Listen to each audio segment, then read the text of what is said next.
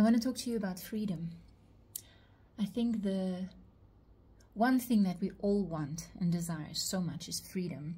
The freedom to be who we want to be, the freedom to do what you want to do, the freedom to have what you want to have, to love who you want to love, and to believe what you want to believe. Freedom, I think, is on top of the list of everybody. Everybody wants freedom.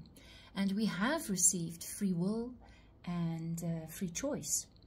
But most of us don't really feel free on this planet and in our lives. And so I spend a lot of time looking at freedom. And I realized that when we are born on this planet, we are born in this physical body, you're born into a family, but the first thing is your environment. You are born into an environment. You have a culture that you're born into, a body, a country, a religion. And I've learned that everything that I resist in my environment will keep me very, very far away from freedom. The more I resist my environment, the less free I feel. Then the second layer would be other people. The more I resist my family, my friends, my peers, if there's any resistance towards another person, I don't feel free. Then the layer, as we peel them off, the other layer is you. And I think this is the final layer to freedom. I've learned that anything that I resist within myself keeps me away from freedom.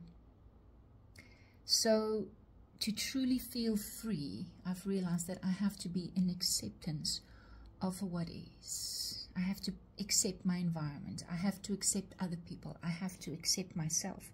If I resist parts of me but love only other parts of me, I'm not free. I have to be able to accept all of the versions that is reflected to me. And so truly the key to freedom then is acceptance. So how do we accept something that doesn't feel good? How do we accept our environment when it's chaos? How do we accept other people when they cause us pain and trauma? And how do we accept ourselves completely when there's parts of ourselves that we don't like, that we're not comfortable with? And I've learned that the only way that we can truly change something in our reality is when we are in full and complete acceptance of it. So how do I accept it?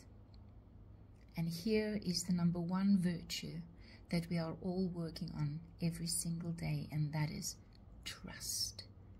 The only way that we will accept things as they are is if we have a trust that something greater and bigger than us is taking care of everything.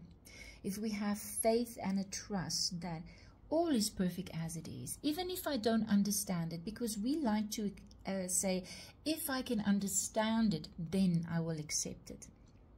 But trust and faith is asking you to accept it without the need to understand it.